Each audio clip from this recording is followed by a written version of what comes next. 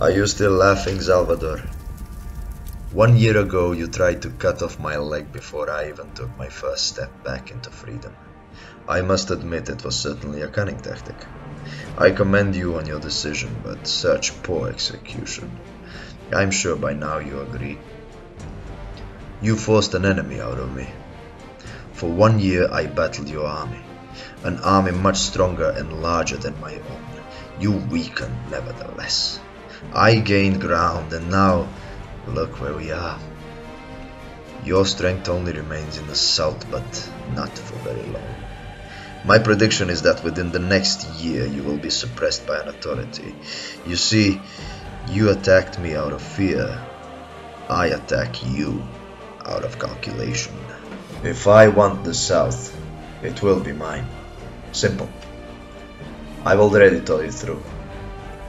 I much rather watch you bleed out, slowly, and have my men remove you once you become completely broken. Once there is nothing left to suck out from your veins like the vampire you proclaimed me to be. Well, I choose against it. I am going to offer you a bargain. You can keep all your precious belongings, your lavish dinners and wild orgies.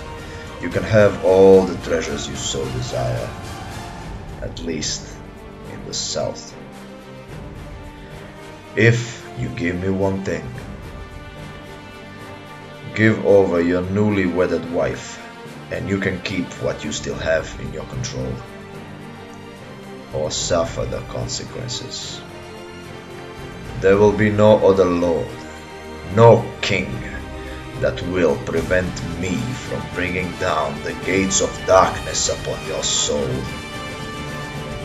All you have to do is nod, and this shall be done.